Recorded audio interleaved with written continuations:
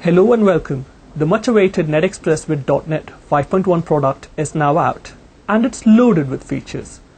With the extended support for .NET, it now supports up to .NET version 3.5. And let's not forget the integration with Visual Studio 2008. You can now build WPF and WCF applications with COBOL. Today we are joined by John Billman, who's a product manager for the NetExpress with .NET product, and Peter Anderton, who's a product solutions director for application development. Let's hear it from them. What's the big news here? Next up, John Billman.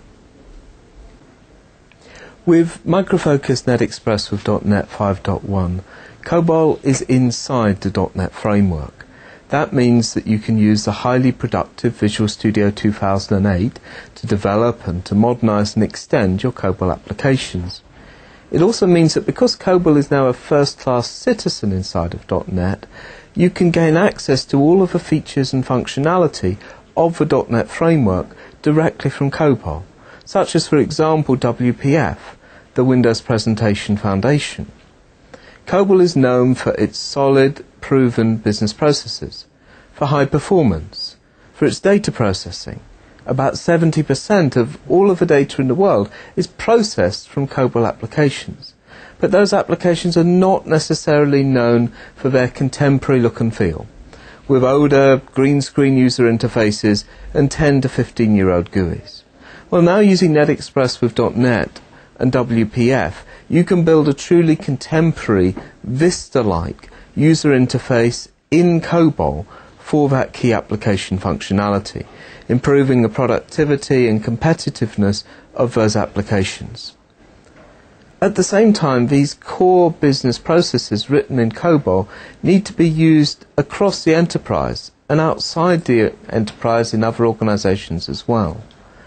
By using COBOL together with WCF, the Windows Communication Foundation, COBOL processes can be exposed as web services. That means they can be accessed by other technologies on other platforms in other languages.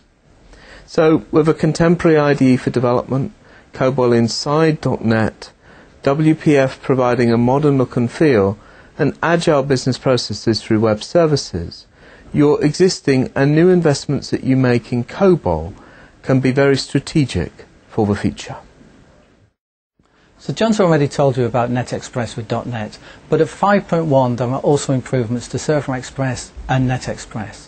There's about 1,000 small improvements and enhancements to the code. There is a roll-up of the web fix, so it has the latest enhancements and improvements in the software. And it's being made available on 57 different enterprise-class platforms. This will also be the platform for future growth and future enhancements, because as we go through this calendar year, we'll be making available add-ons and a new IDE, Eclipse. So the add-ons Micro Focus XDBC. XDBC allows you to access COBOL data from JDBC or ODBC applications or dashboards. So this allows other parts of the enterprise and people who don't have COBOL skills to access the data that's in the COBOL programs. And the other enhancements, the other add-ons we're making available is the Micro Focus database connectors, which are available for Oracle, DB2 and Microsoft SQL. And they'll be available in the September-October timeframe. And then as we close the year out, we'll be making available the Eclipse IDE. So as today you've heard about the Microsoft Visual Studio 2008 IDE, at Christmas we will be making this available on Eclipse.